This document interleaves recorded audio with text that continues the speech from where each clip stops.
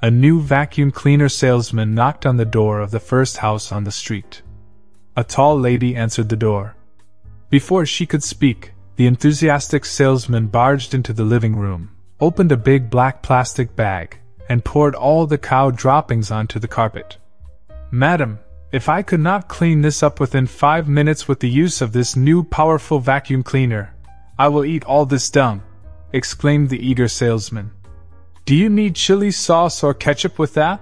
asked the lady. The bewildered salesman asked. "Why, madam? There's no electricity in the house," said the lady.